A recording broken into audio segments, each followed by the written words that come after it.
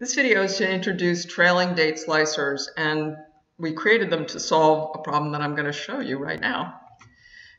We're looking at a PBX file, very simple model, 3 tables. I'll show that to you in a little bit.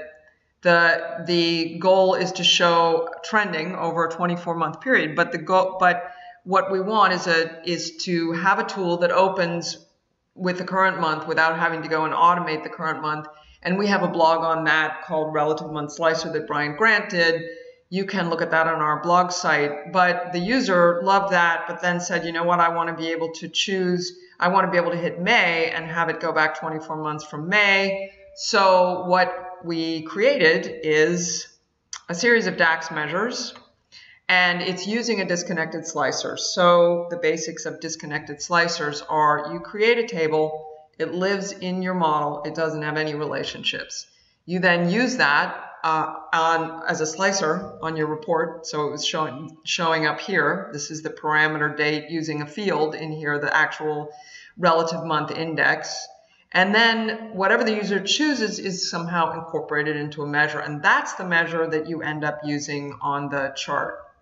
Here is the model fact table, a date table, and you can see the relative month index, and there's a label for that. The parameter date table is identical to the dim date table, but I really need the parameter relative month index. That's the reason I'm pulling it in. The measures, there are 4 of them. I'm going to go them one at a time, but this will introduce you to them. A month tester, the last month index chosen, in other words, what the user chose. Does this month tester fall in the window? So does it fall in the window of when the user wanted it versus 24 months behind?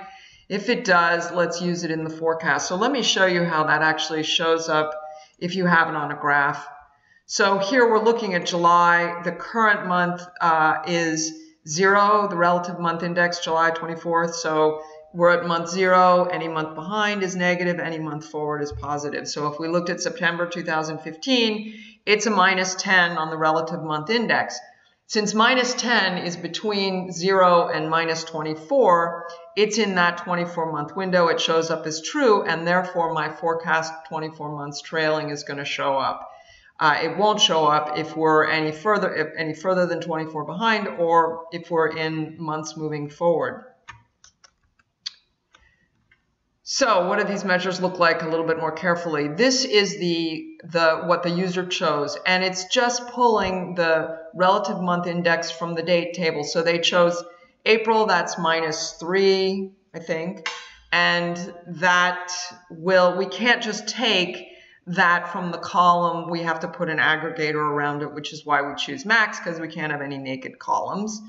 And then we need to sort of have something that in a way is going to land in the filter context or sort of comes from the filter context to say, okay, does this guy get included? Does this month fall into my window? So we're calling it month tester. Again, we want the relative month index, but this time off the date table. So it could, if you had a date table that had negative, 72 months to reflect 5 years back, it's going to say, go to that negative 72 months. Does it qualify? If it does, then we'll include it.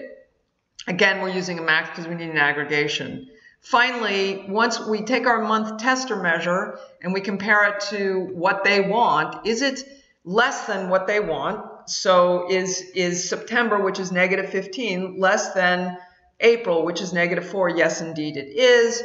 And it's also greater than -4 -24. So it's fallen in the window. Since it's falling in the window, then we want to have total forecast show up and not blank.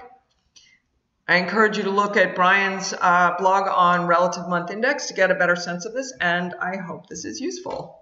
Thank you.